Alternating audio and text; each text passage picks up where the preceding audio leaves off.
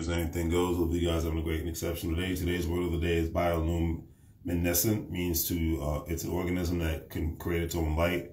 I always say you have to spark your eternal fire. I always say you have to be able to shine within the way that you were born to shine. You know, people love to put you in a specific category and try to make you live a lifestyle that you want to live. They want you to live. But when it comes to lifestyles you want to live in, and when I say that you want to live, you know, something that involves happiness, but yet doesn't involve you being, you know, like a dope addict or an alcoholic or doing anything highly illegal and crazy. But it just means that it's a life that you don't have to take a vacation from. That's how you, my personal opinion, that's how you build your own life. When you're able to make residual income in your sleep, that's how you helping build your own life, because the more time you have to not have to work, the more time for somebody else, the more time you have that you can work on the things that matter to you the most. All right. Today's quote of the day is by MLK. Since I'm in Atlanta for Invest Fest, I figured this is the city that made Martin Luther King, between here and Montgomery, Alabama. He said, "Intelligence plus character, that is the goal of a true education.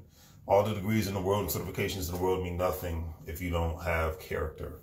And, you know, we live in an age where there's a lot of educated and information overload individuals, but there's no character, there's no substance, there's just arrogance. And it's like, and a lot of times it's like the character of young Sheldon on the show, of young Sheldon Cooper.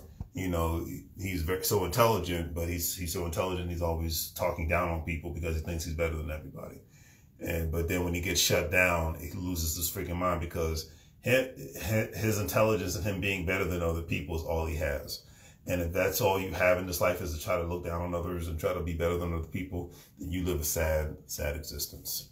But bear in mind, he was a very intelligent kid, but he was a child and he didn't know any better. So, and his parent, a lot of his times, his mother specifically, would coddle him to the point where he could get away with darn near everything. So do your best to shine and have character, because character can take you far. Do the great TV things, like, share, and subscribe. Have a great day. And as I always say, make money moves, or you're going to grow like a fool. Take care.